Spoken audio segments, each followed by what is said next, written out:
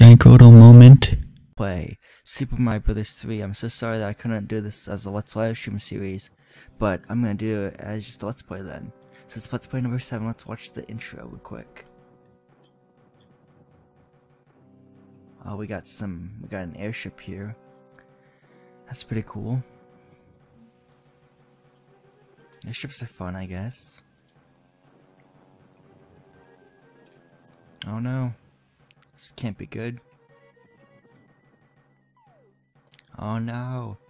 It's a Koopling. I think that's Lemmy if I were to guess. No, he took his magic wand and he turned him into a snake. No. A king snake. The king turned into a snake. Dear Princess Peach, I have terrible news. Those evil Koopalings are spreading chaos. Okay. Mario's like, I'll do it. Yeah. Me. I'll restore peace to the Mushroom Kingdom. Yeah. Luigi's like, okay, I'll go with him because he's my brother. That's basically what it is. Princess Peach will just wave goodbye like that, and there we go. Yeah, that's pretty cool. Yeah, Luigi's showing off that I can do like a flutter jump. It's kind of cool. So this is Super Mario Advance 4, the Super Mario Bros. 3 version for the Game Boy Advance. Let's do multiplayer, guys. We can't do multiplayer, but I'll do single player. Yeah, I'm gonna be the top game, of course. Jeez. Yeah, and here's the curtain rising and stuff. Mario and Luigi playing around. Yeah. This is like a little play, just like the original Super Mario Bros. 3 for the NES. Just like the original, it's like a play. They're playing, they're passing back the show and everything. It's pretty cool. One comes back and hits Mario. Oh no! Yeah. So there's a Koopa, and yeah, we can get started. I'm up to World 3 in my practice file. Let's do file 2 for the Let's Play file. And I'm just gonna do Mario mode, not Mario and Luigi, because then I have to switch between Mario and Luigi. I'll just do Mario, just for the sake of having like the most lives on one character, and having it like split with Luigi. Okay, so if you press L, it'll be a backup stash that can only use your stash of items that you can only use before any level. You can't use like during level if you become small, like in Super Mario World. It's a little bit different now. R is a demo card and power up card. I'm not sure what these things really do because I don't really use it. So there's that. I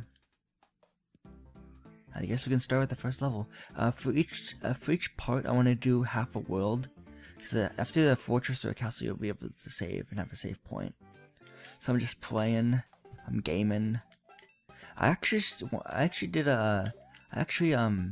tried doing Super Mario Bros. 3 earlier on my channel back in like 2012, 2011, but it didn't quite work out. But now I'm gonna try to tackle it full on and try to beat it, you know, because I've never beaten either Super Mario Bros. 3 for Game Boy Advance or for the NES before, so this will be pretty cool. Again, I have enough practice where I can definitely get up to World 4, but after that I don't have any more practice. But of course, in between these little videos, I'll practice more and get more familiar with World 5, 6, 7, and 8, basically. Okay, here's a 1-up. If you fly up here, you can get 1-up, of course, and get a lot of coins too. If I can get this right, that'd be great. If I can do this right, if I get right about there, yeah. I'm just gonna fly all the way up to the top because I want to get to this pipe that has a lot of coins in it. So, yeah, let me just do that. It's in a shape of a 3. There we go. Nice. And if I go back, I can get more coins, which is right here. Okay, I think there's there's people at the right here. Nice. And I'm just gonna finish the level. If you run really fast and jump like that, you can definitely get a start panel. But it doesn't always work all the time, at least in my experiences. So yeah. So yeah, on to level 2. Let's do this.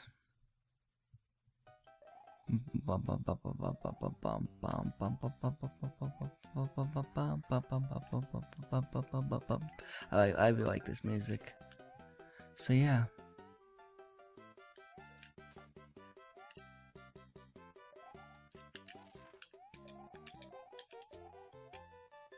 Okay, hold on, I can just whack this block with my tail if I can time it right.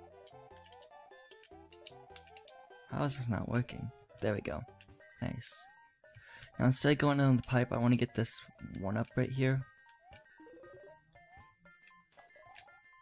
Because it's more... Well, I think I can even get to the... Well, can I get to the... Can I get the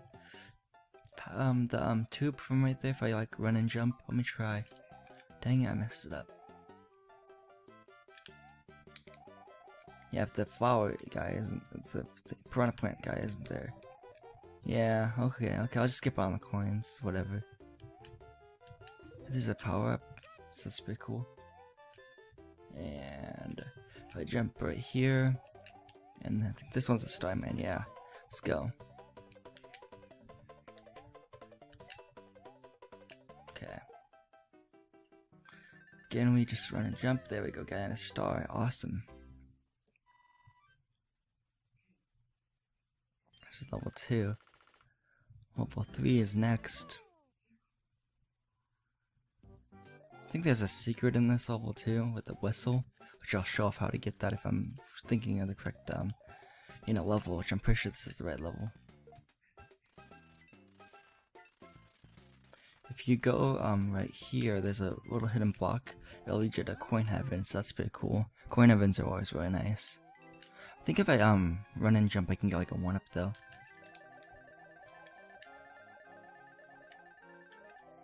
Dang it! Hold on, I have to do it again.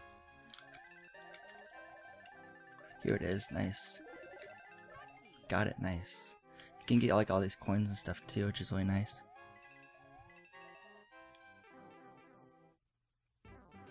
But wait, don't finish the level quite yet, because there's actually... This is how you get the whistle, which is a warp whistle, which is like the warp sense in this game. You just have to hold down on the D-pad or whatever. And my D-pad on my GameCube controller is really small, so I'm accidentally not pressing down all the way, so I just pop back up. But yeah, you can go behind the scenes. And be careful, because I think you can still get hit by enemies, just have to walk it out. Nice. 1 toot on this whistle will send you to a faraway land. Nice. So we got 1 whistle, nice. It's nice. Our first item on our stash. And we gotta get our second item in the stash right here. Pick a box, its contents will help you on your way. I'm gonna pick the metal box, I got a leaf, awesome. Cool.